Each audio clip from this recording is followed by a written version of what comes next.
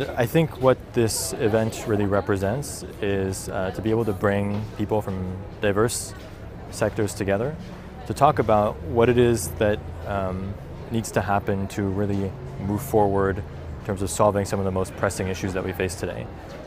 I can't emphasize enough how much I believe in cross-sector collaboration, and I think that's the same for many people who attended here today. I learned a lot about what ENG is doing. I learned a lot about what other people are doing. I learned a lot about the state of society and progress in various important issues.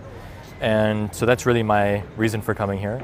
My personal contribution, it's up for the audience to say. Really, I think my point of view is one that's looking towards the future. And I think that that's the same for a lot of people here too. I think there's a real hunger from young people to go and work in areas that could be really beneficial to society. And I think that also applies to companies.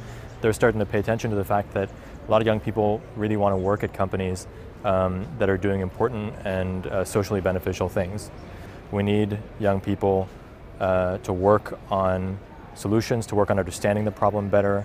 And I think that's why it was so great to have a mixture of different people from different generations here.